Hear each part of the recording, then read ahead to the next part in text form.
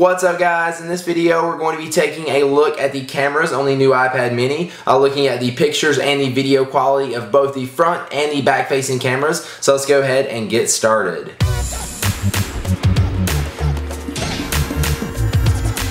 First up, we'll take a look at the back-facing camera on the iPad mini. Of course, it is 5 megapixels, does 1080p HD video at 30 frames per second, has autofocus, face detection, backside illumination, photo geotagging, and lots more. But yeah, it looks pretty nice. Let's go ahead and I'm going to actually run a few pictures and videos that I've taken from the back-facing camera on the new iPad mini so you can get an idea of what the quality looks like.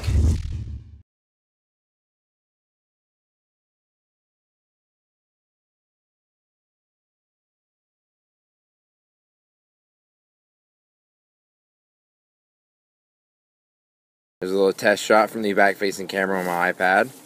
Girlfriend is out here walking the dog in the backyard. Colors seem to look nice. It kind of looks a little bit shaky. I'll go ahead and do a walking test. See how much the video stabilization looks, or how it looks.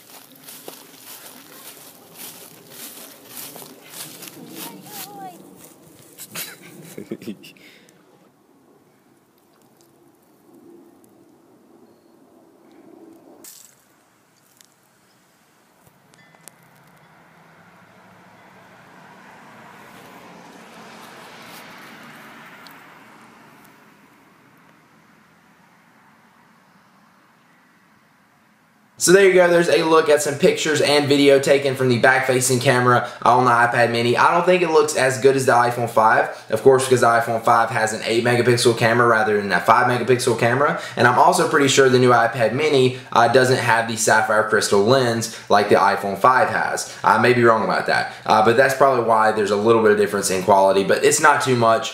They both look great. So now let's take a look at the front-facing camera on the new iPad mini. If you compare it to the back-facing camera, it's not as good, but I like it a little bit better just because you can see yourself when you're taking pictures and video because it is on the front where the screen is. So now the camera is 1.2 megapixels. It's used 720p HD video, and of course it's got the backside illumination, face detection, geotagging, that whole thing. And it just looks a lot better when you're doing pictures and videos because it used to be VGA quality, which is standard definition video. It just looks terrible. Now it looks much better. Before we go on, let's look at some pictures and video I've taken from the front-facing camera.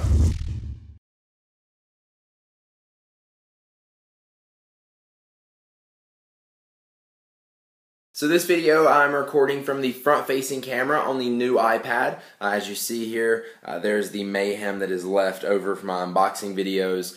Basically, I'm just going to be showing you the quality. Right now I'm in my office. I'm walking into the living room, which is a little bit more dark, so you can see kind of how the low lighting works. It's it's not very dark in here, but it's pretty dim. Looks like it's doing a pretty good job. I'm going to go ahead and start walking down the hall. So this is 720p HD video. This is the same camera now that is on the new iPod Touch 5G, iPhone 5, and iPad 4. Alright, let's go ahead and walk outside, take a look at that. But the quality looks pretty nice though. Definitely a step up from the VGA quality we had on the iPad 3 and all the older Apple devices. But yeah, as you can see, it looks pretty nice. It's kind of awkward because I'm holding it sideways and the camera is over here, and to get it centered I kind of have to line myself up with the camera rather than the iPad. Now I'm lined up with the iPad. That's kind of weird, but as you see, it looks pretty nice. Does it feel as awkward to take video and pictures on the iPad mini? Yes, it still does. So as you see, the front-facing camera doesn't look amazing, but if you compare it to VGA, much better. Definitely an upgrade there. But yeah, that's about it. Hopefully you guys enjoyed this. If you did, click the like button down below. Make sure you subscribe to my YouTube channel. I've got tons more videos coming on the new iPad. So make sure you subscribe for all those and check those out, and I will see you guys in the next one. Peace!